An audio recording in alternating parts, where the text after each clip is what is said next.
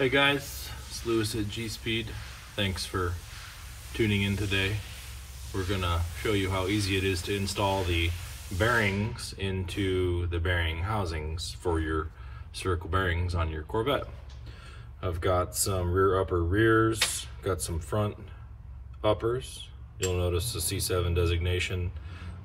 This is because C7, C6, C5 uppers all use the same housings. So the key here is temperature differential. You can see I've got a MAP gas torch. Get this guy fired up. What I'm gonna do is just gonna let him warm these pieces, and it'll all make sense here in a minute.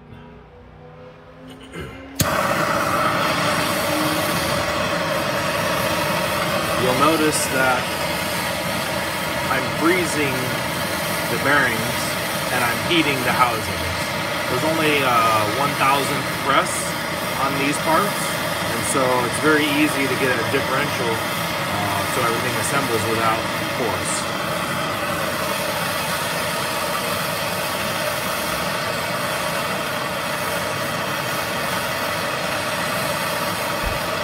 Got the bearing.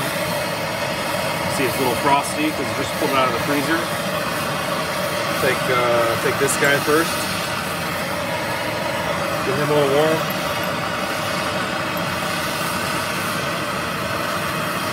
It's installed and it's done. That easy. I recommend not moving the part by the bearing until you get it cool. Otherwise, you'll pull the bearing out. Go ahead and do a couple more here. Show you how easy it is.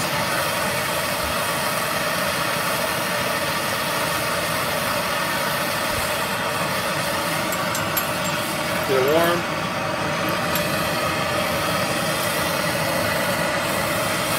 Frozen. Done. On to the next. So that's how easy it is.